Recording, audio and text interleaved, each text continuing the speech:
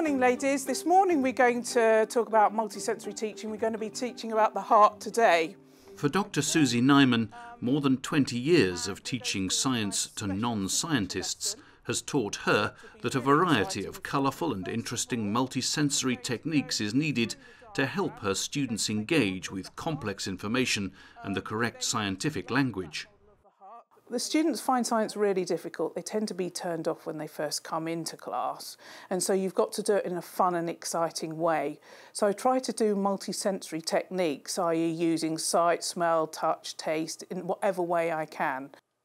We're going to do the circulatory song and we're going to do a laminated question. Susie starts each lesson by outlining the structure of the session. Her students know exactly what to expect over the coming 60 minutes. We start off by singing the key words to a song. For example, if it's The Heart, it's Michael Jackson's Beat It, and that relaxes all the students and they feel really relaxed about those key words to start with. What's this one? Pulmonary artery. Excellent. The next one? Pulmonary vein. Good. Left atrium. Next one? Tricuspid valve. The next stage, we quite often make a model, a very simple model out of Play-Doh so that they can feel it.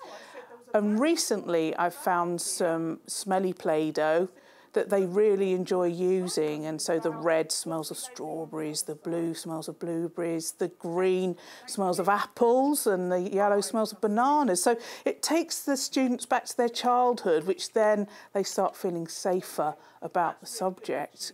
What they like is the commentary. When we're doing the heart, I say to them, for example, the atrium. It's the largest room in the Roman house. So they've got this hook. And what's really important for my students is that they can visualise something that they can then link back to what they've got to understand. When we get to the valves, the tricuspid and the bicuspid valve, I say to them, in Sainsbury's, you try before you buy. And they can all remember that. So then they can remember the tricuspid and the bicuspid valve. And by making giant mats on the floor and walking through it, they're more likely to remember it. Which then goes to the try before you buy. So we start with the tricuspid, so the tricuspid valve, which then goes here. And then we turn to the right ventricle, which then goes here.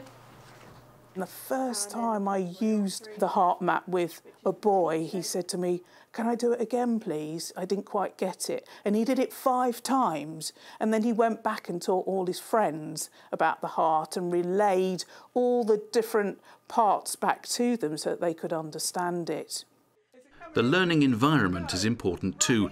It needs to be a space where students feel both inspired and comfortable. I'm really lucky at the college because I'm one of the few teachers that has their own classroom. So I take pride in making my room as exciting as it can be for my students, that the resources around the room, that their work is displayed in the room, and they really, really enjoy coming in here. They'll be champing at the bit outside wanting to come into SS5 because it's a really, really lovely environment. So now we're actually going to model the digestive system using balloons. So which is the first part of the digestive system then? The mouth. Excellent.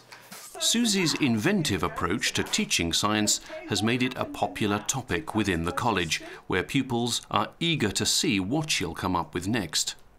The biggest thing that I have with my students is their mindset. And they'll come in from school with a fixed mindset and you're moving it into a growth mindset. And we try and sort of break down the barriers of aiming high and saying, you can all get a distinction star if you want. You know, we'll support you in a way that enables you to be able to reach the top grade. Thank you very much for listening and competing today, ladies. That was really absolutely fantastic.